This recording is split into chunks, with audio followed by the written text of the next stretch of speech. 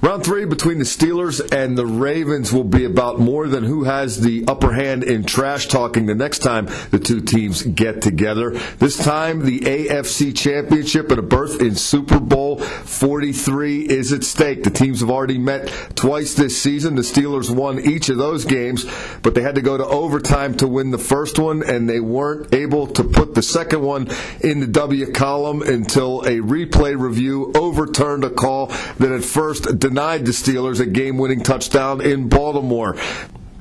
The two teams are nothing if not evenly matched. It's two teams that hope to run the football and two teams that count on playing bone-crunching defense. How will round 3 be decided? Well, if the first two games are any indication, this one will probably come down to turnovers and field position. The team that best takes care of the football and the team that makes the other go the farthest to get its points will probably be the team that advances to Tampa, Florida, and Super Bowl 43. Kickoff is set for 6:30 p.m. Sunday at Heinz Field.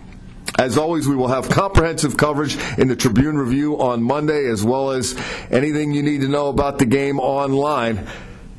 For Trib Total Media, I'm Mike Pursuta.